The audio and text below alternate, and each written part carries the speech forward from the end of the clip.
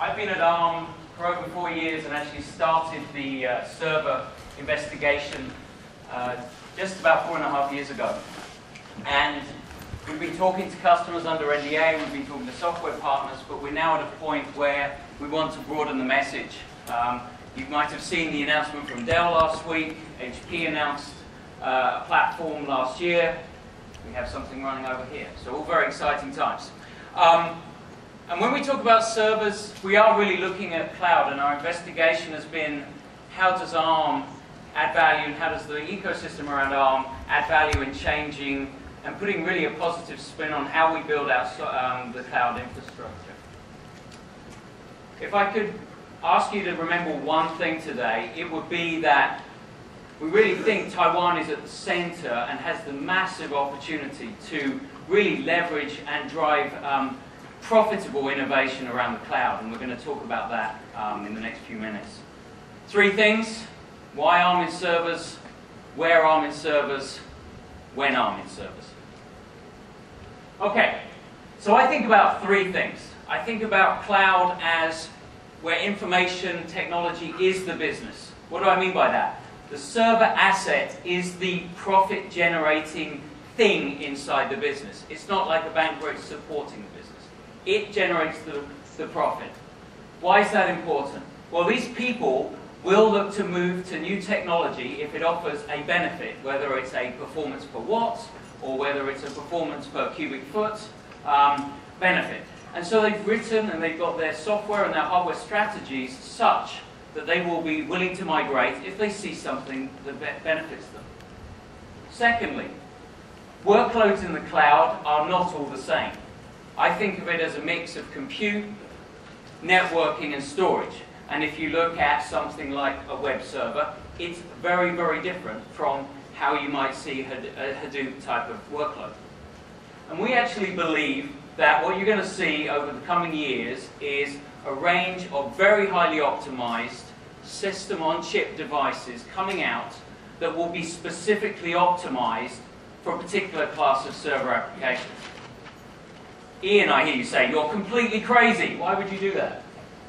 I didn't quite hear that. Okay. We've been in energy-constrained systems for 21 years. Okay? Now, granted, in a data center, it's a slightly different energy-constrained system. 10 megawatts to a battery in a phone. Okay? Very different. But what we've seen with that evolution in phones is that the way people think about how to do things, given increasing performance requirements and things like that in an energy-constrained environment, forces people to think differently. Okay? And what you've seen in the latest phones, you start to see things that started in software, like video playback, moving to hardware. You will see the same thing over time in servers, where you get a mix of heterogeneous environments, CPUs, sometimes GPUs, highly integrated peripherals, hardware accelerators for specific things. In this space, the end user owns a lot of their software. Remember, I said, these people want to be more nimble at how they move. They're not going to wait for SAP to be ported native to run onto ARM. These people are looking at different ways of running their business. I want to draw your attention to Frank Frankowski's note on the right-hand side. This is a gentleman in Facebook, and he was asked to comment after Dell's announcement last week about their ARM-based server. How does he make his decision on CPU selection? Useful work per watt per dollar. Okay? He'll take it from anyone. One of the opportunities for Taiwan in here is to look at that not just at a chip level, but at a platform level. If you have the power to go, drive thought leadership and pioneer into this space, it's not easy. We're a different architecture 86, it's different, but there is profit down that path. Okay? If you're willing to do that, these companies will go and buy from you. Okay? The value chain is changing. So, if I'd stood up here a year ago, I would have had absolutely nothing to say whatsoever. A year on, quite a bit has changed. 3 things, I would say. Firstly, we talked last October about a roadmap to 64-bit. We haven't exactly said when it's going to come. We've said that we will announce more details about 2 processors later this year called Atlas and Apollo. But I think that gives people confidence that we're moving in a path, because clearly in some server applications you need 64-bit. The second thing is you're starting to see server announcements. HP announced on November 1st a platform called Redstone. Dell announced a platform called Copper last week. There's something over in the corner. And the third thing is software building blocks. Clearly this is going to take some time for ARM to come in. But I believe, and the ecosystem believes, that we have some core building blocks in place now. Canonical have shipped 2 commercial-grade Linux distributions since last year on ARM. We've been able to performance-optimize Java for ARM. Okay? Important for things like Hadoop. So things are coming. And last month at the Ubuntu Developer Summit in Oakland, near San Francisco, we showed, or actually one of our other Silicon partners, Calxeda, showed on one of their hardware boxes running a number of applications. They've been running their website, they've been running OpenStack apps, Ruby on Rails, Node.js, WordPress for blogging. I would submit to you that the actual things that they ran is somewhat irrelevant at this point. Okay? What they did was they took code, recompiled it, and it just ran. Now we're going to have to go through cycles of optimization. We're going to have to look at how we manage things at a big rack and all these sorts of things. But fundamentally, some of those building blocks are there now. Okay? And I think with that pioneering thing, you're willing to go down some of those channels. There is profitable innovation for the people in this room. And this is just showing a little bit of the system at Ubuntu. And as I said, this is the second distribution of a commercial-grade Linux on ARM from our partners, Ubuntu.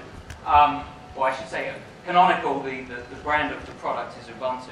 So they've, again, been pioneering and really were, 4 years ago, it was between us and Canonical who was the craziest that was going to go down this path. Okay? And we'll argue in a minute between myself and Mark who was craziest. But really, we were pioneering this space.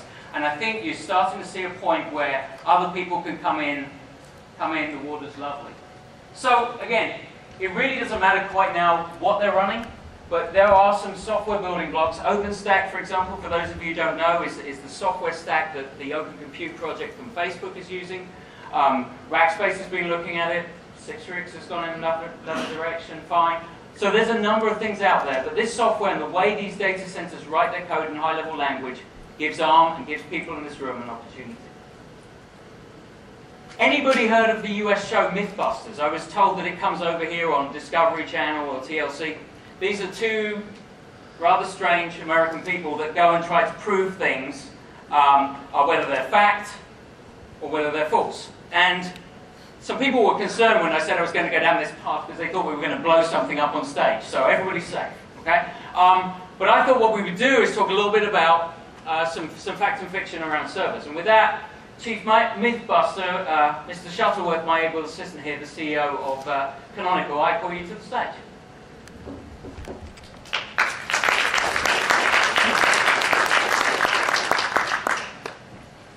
Okay.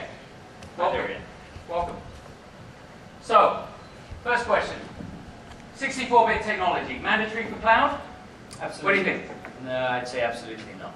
I knew you were going to say that. Well, it's more than just a matter of convenience. If we look at the cloud workloads which are running today on the exciting public clouds, so public clouds where there's a very deep pool of innovation, Amazon Web Services, for example, a very large percentage of the workloads there are running on much smaller instances which have relatively little memory. So those are virtualized small computers doing enormously useful work, but work that is easily addressable with a 32-bit processor. So no, I don't think 64-bit is a necessary requirement for cloud-oriented workloads in a futuristic data center at all. Okay. Second one, Windows Server. What are you seeing in the cloud there from an OS perspective? So I think Windows is important, and we've seen some significant announcements from Windows on ARM in the last year. Not necessarily on the server space, but there's clearly an indication of a shift. Nevertheless, if you look at the large public clouds again, Windows is a small, albeit growing, portion of the workload. There's a tremendous amount of legacy software that's focused on Windows, but the growth workloads, the scale-out type workloads, have all been pioneered on open source, pioneered on Linux. And Linux and ARM is now a very well-established platform for innovation and for workhorse computing.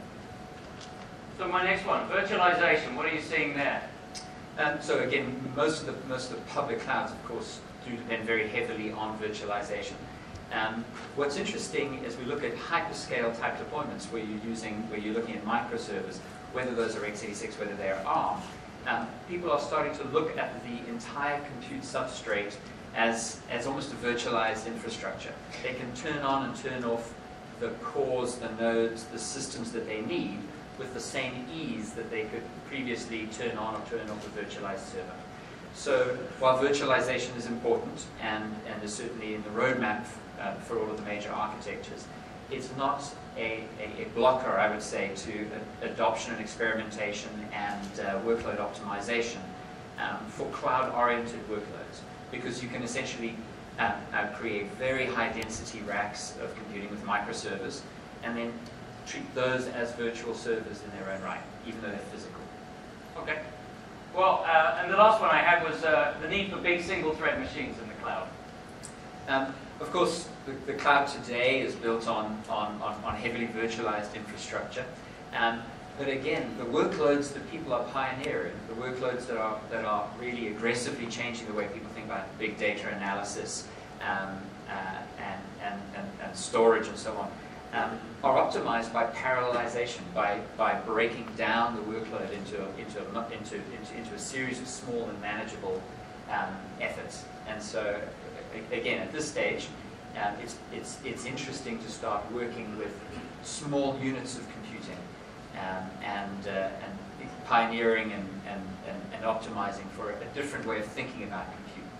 So I think where we see things going in terms of where on in the cloud, to my earlier point, certainly web serving, what I would call middle tier application like Memcache, good fit. Offline analytics, the word Hadoop keeps coming up around in my discussions with various people. And sort of storage systems, as you said, the sort of requirements on the CPU there we think is a good fit. And with that, maybe you can talk a little bit more about your workloads. I think you had the next bit. I'll let you go, or do you want me to flip? Sure, do you want to flip on it? You look lovely in that flower, by the way. Thank you. I feel like I'm going to get attacked by a swarm of bees at any minute here. Right, so the key question for folk looking at futuristic data centers is whether the data center of the future looks more like Amazon Web Services and a large cloud, or whether it looks more like the sort of traditional data center workloads. From our perspective, the driving force of innovation at the moment is scale out. And so horizontal scale is what people are really interested in. They're interested in the sorts of approaches that Google pioneered, that Facebook, Yahoo, eBay, and other companies use very heavily. Where you take a big problem and divide that problem down into lots of small problems, which can be solved by smaller computers on a much more efficient basis than having big problems solved by very, very big computers. So Hadoop is a brand that comes up again and again, both in cloud computing, but also in enterprise computing, where scale out is very, very important. Open source is a very big driver of that work, and Ubuntu and the other Linux distributions essentially are highly portable across any sort of architecture. Front of house, content management, intranet web services, collaboration and services and so on are also a big driver of workloads. If you look at what a company like 3M does, they have thousands of products. Each of those products has product teams. Each of those teams needs blogs, collaboration, content management, and so on. Those are small, lightweight workloads that can be run by small servers. AWS is a big driver of innovation. OpenStack, a very open industry effort to create a private cloud infrastructure as a service, is a highly relevant brand as well, also open source. And then this hyperscale need of very, very dense computing, very small servers, very tightly packed, looking for efficiencies in space and in energy. Well, we only have about 5 minutes to actually our real time because we start a little late. So just go on to here and you maybe talk a little bit more on scale up? Sure. So right now on Amazon Web Services, for example, for enterprise workloads, about 60% of those workloads are running on Ubuntu. And all of those workloads are therefore open source workloads that are very portable to any other architecture. So I think that's a very relevant statistic in terms of looking at what people are actually running in scale-out scenarios. We've been working with ARM for some time to bring those workloads to a broader audience. And we're delighted to support both HP and Dell. But I think the piece that's been missing from all of that has been some local innovation and local leadership. And so I'm really delighted to join Ian today in unveiling some work that has been pioneered and led here in Taipei. Should we step forward? Absolutely. Three. We go. So ladies and gentlemen, this is something of a milestone for you, but also in the world. This is only the third global OEM ARM-based high-density server solution to be revealed. This was designed and built here in Taipei. It is, what you see is a very dense, hyperscale-oriented ARM server solution from MiTAC. And it has been the work of several teams over several months to bring up the operating system and to be able to demonstrate for you today a running server. So this server is not running, but over here we have the same server with multiple nodes powered up. And you can see a visualization in a second. So we'll put up shortly for you a visualization of the network traffic and the activity across all of those nodes. So we have here in Taipei today working silicon, working boards, working rack-mountable solutions with working operating systems and workloads ready to go. So these are cloud-oriented workloads for highly parallelized jobs. And the start of the process to optimize those workloads has begun already. They always say working with children, working with animals on stage in live demos. Live demos. And I'll talk a little bit about the features at the back end. Again, I'm sensitive, don't want to take time from the other speakers too. If we leave that running and then we'll carry on. Was there anything else you wanted to talk about through your piece, or should I just... Well, if we just roll on to the differentiation story, I think that's interesting.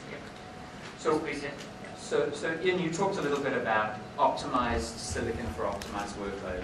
It's a story that the ARM ecosystem is very strong at. What we see today is deep activity by many different independent teams looking to differentiate their silicon, differentiate their offerings. The commoditization of compute has been extremely challenging for industry.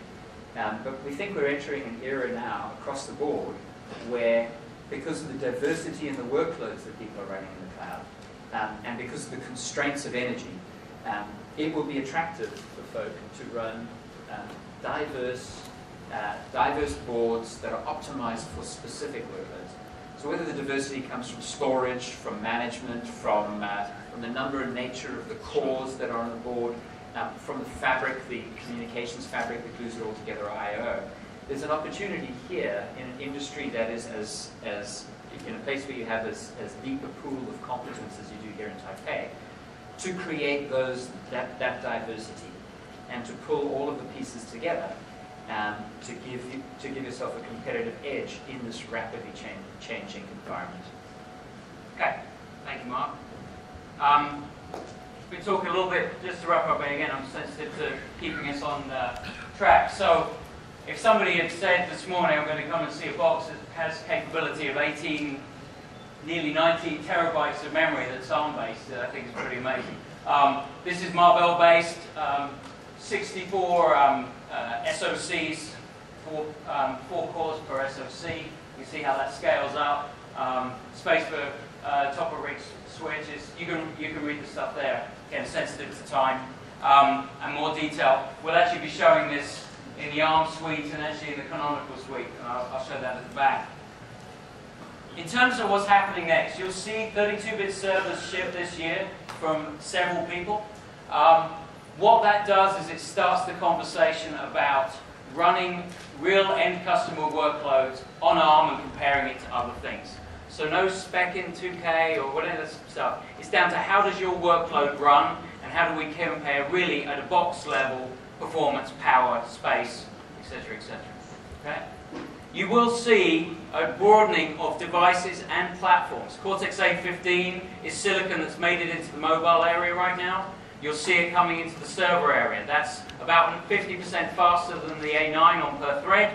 Hardware virtualization, support for more memory. And you will see, and also I should say, at the back end of next year, the second half of next year, you will see the first 64-bit processors from a company called Applied Micro. They announced a very early partnership with us around 64-bit, and you'll see systems towards the second half of next year. And in 2014, that's when you're going to start to see a broader set of 64-bit platforms come into this space. Again, I mentioned the words Atlas and Apollo. We haven't said what they are, other than the fact that they are 64-bit, and actually specifically, ARM v8 is capable of 32 and 64, so you can assume that they'll be capable of being a fast 32-bit processor core as well as 64-bit.